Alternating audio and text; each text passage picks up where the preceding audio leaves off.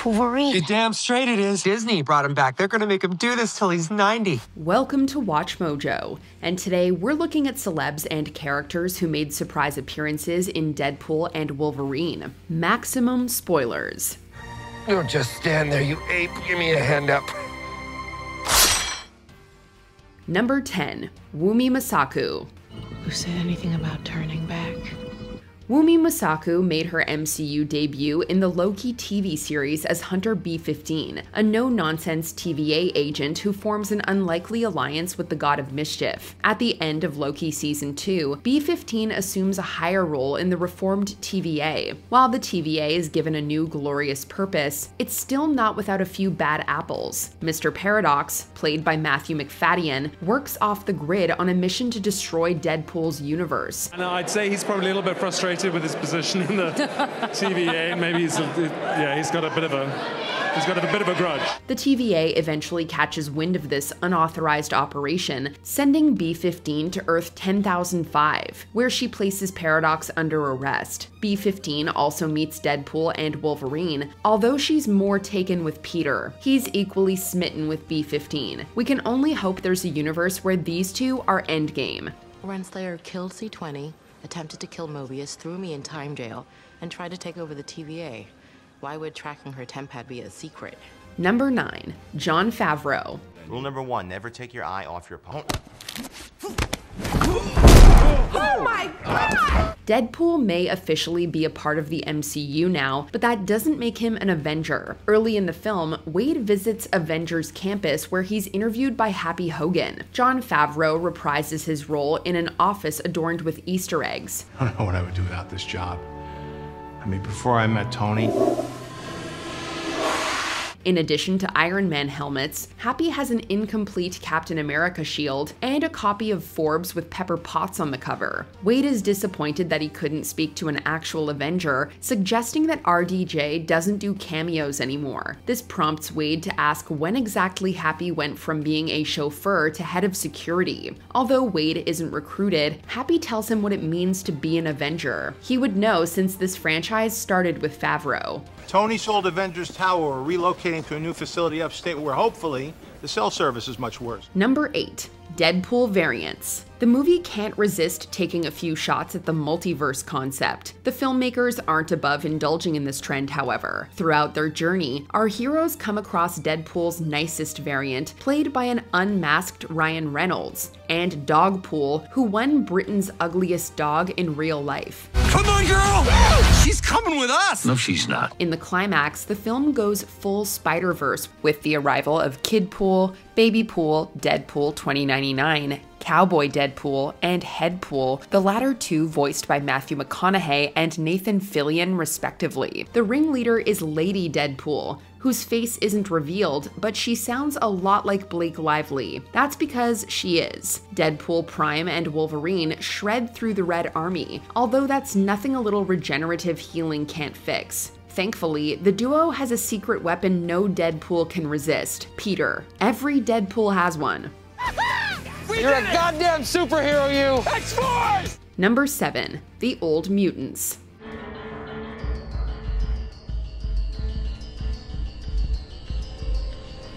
Banished to the void, Deadpool and Wolverine encounter several mutants who we haven't seen in years. Leading the charge is Aaron Stanford as Pyro, who's been MIA since X-Men: The Last Stand. Tyler Mane returns as Sabretooth, delivering on the showdown with Wolverine that fans have been waiting for. Ray Park gets tongue-tied again as Toad, although he sadly doesn't get struck by lightning this time.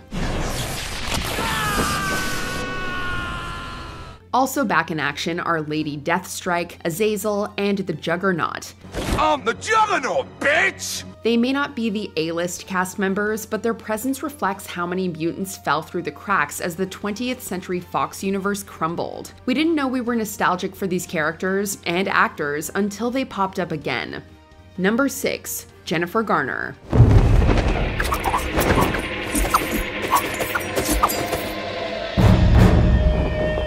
Jennifer Garner's Elektra has been a punchline for over 2 decades. Seeing her revisit the role here, though, we'd argue that Garner always had the potential to be a badass Elektra.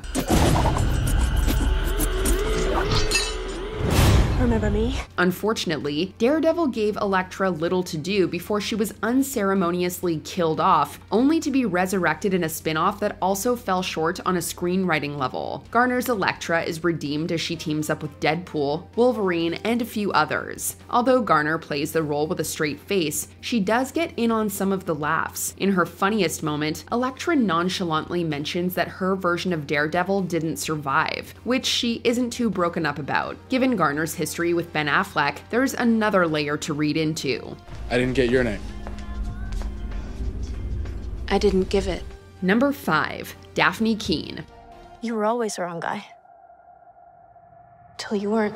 X-23 has always been a fan favorite, and Daphne Keane's portrayal elevated her to another level of popularity. It appeared that Keane's X-Men experience wouldn't extend beyond Logan. Of course, we also thought that Hugh Jackman had hung up the claws for good. Deadpool and Wolverine brings back Laura for another adventure with her father, or at least one of his variants. Jonah, Gideon, Rebecca, Delilah, Victor, Stop saying Jonah, those names. Gideon. Stop it. Although Laura doesn't have a history with this Wolverine, she sees much of her father in him. She gives the pep talk needed to get Wolverine pumped for the third act. X-23 hasn't lost her fighting spirit, or her sunglasses. Keane initially wasn't sure if she could reignite the same spark, but once the cameras started rolling, it was like 8 years hadn't passed. You don't have to fight anymore. Go. Number 4. Henry Cavill. Searching for a Wolverine replacement, Deadpool travels across the multiverse. One universe contains a comic-accurate short Wolverine, and another sees his patch alter ego at the poker table. Deadpool also clashes with the Hulk, who punches him out of his universe. The standout Wolverine variant doesn't look like Hugh Jackman, but rather the guy who played Superman in the DCEU. I can't be a part of this. Then what can you be a part of? No! Nearly a decade after becoming the Man of Steel, Henry Cavill enters the MCU as Cavillrine. Not interested in Deadpool's offer, it doesn't take long for Cavill's variant to get violent, although he doesn't snap any necks this time. It may be the last we see of this variant, but Cavill has joined an exclusive club that's gotten their feet wet in both cinematic universes. It's not an S. On my world, it means hope. Number 3. Channing Tatum. Like, I was a fan of Gambit since I was a kid, so there's a lot of things that I've been looking forward to getting to do for a very, very long time. When it comes to playing Gambit, Channing Tatum has been dealt more than a few bad hands. He was cast as the Cajun mutant in The Last Stand, but the character was ultimately cut. Once X-Men Origins Wolverine came along, Tatum was busy shooting G.I. Joe: The Rise of Cobra, with the Gambit role going to Taylor Kitsch. 2 years I rotted in that hell and I never... In 2014, Tatum signed on to star in a solo Gambit movie. The character was also expected to appear in X-Men Apocalypse. None of this panned out, with the Gambit spin-off getting cancelled around the same time Disney acquired Fox. My team did everything we could out there, and a lot of good men went down. Yeah, but not you. We guess it just wasn't in the cards for Tatum, until Deadpool and Wolverine gave him this hilarious cameo with a cool fight scene to boot. Number 2. Chris Evans. What if we got these powers for a reason? What if it's like some higher calling? A higher calling, like getting girls and making money? Is there any higher? Most of the Avengers appear only through archival footage here. This includes Chris Hemsworth, whose tender moment with a dying Deadpool is repurposed from Thor: The Dark World. In The Void, though, Deadpool and Wolverine encounter another Chris wearing a familiar blue outfit. This can only mean one thing: Steve Rogers is back. Well, actually, there was a second option we feel stupid for not thinking of. Deadpool is disappointed to find that this isn't Rogers, but Johnny Storm, who Evans played a few years before becoming the Star-Spangled Man. Man, I love this job. Job, huh? The only thing funnier than hearing Evans say "flame on" again is the character's gruesome fate. Hot take: Deadpool is 100% responsible for Johnny's death. First Ryan Reynolds takes Cap's shield, and now this?